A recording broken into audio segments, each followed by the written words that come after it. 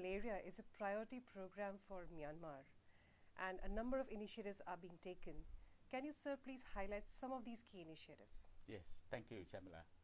So in our country, malaria is the public health problem in our country for many years. So they have, in terms of morbidity and mortality, is very high in the region, in the Southeast Asia region. So nowadays, with the support of the technical assistance from the WHO, and then also the main financial support from the Global Fund, and then also technical and then the financial support from the JICA and also Japanese grant aids. So although with the 3 diseases fund is a bridge fund, when we are terminated from the 3rd round of Global Fund to the 9th round, we regain the Global Fund support. 2003 to 2009 is a bridge fund, 3 diseases fund. Also, we gave a lot support to the National Malaria Control Program, and then now UNICEF, and then also the our partners with the international and the local NGOs. So we work together. So now we achieve the malaria control program with in terms of reduction, very remarkable reduction of the malaria morbidity and mortality in the country. Now we make our effort to get the elimination in the country.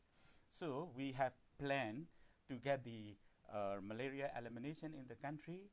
The first, our plan is the sub-national malaria elimination in the country. Especially we focus on the central part of the country. So we have phase-by-phase plan, so that we give attention first in the sub-national malaria elimination in the country, a central area of the country. So the main financial and technical support from the JICA and Japanese grant aid. So the WHO is our big technical partners. So we work together. So we already planned for the sub-national malaria elimination program. So we targeted that. So we plan phase by phase.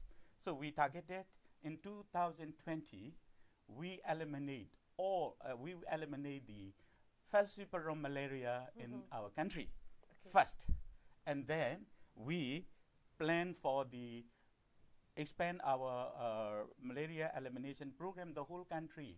So our targeted is only 2030, we eliminate the malaria in the country. So for the elimination, we make some kind of technical. So elimination program is more like the technical area. We need to make it. So we study all of the therapeutic efficacy study, vector studies, and then also ecology, and then stratification of our area with the malaria endemicity. So those all are the preparation of the elimination in our country. So the political commitments also very high for us for the elimination of malaria in our country.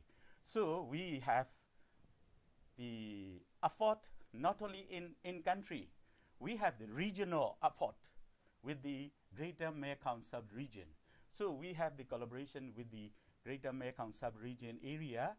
We focus on the artemisinin-resistant malaria parasite. We need to contain in the region. We prevent the spread of that kind of the artemisinin-resistant malaria parasite outside the region. So we have collaboration.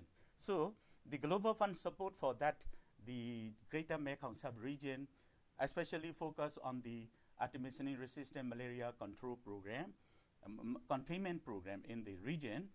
So we have the inter-country compartment is also important because of the border area collaboration.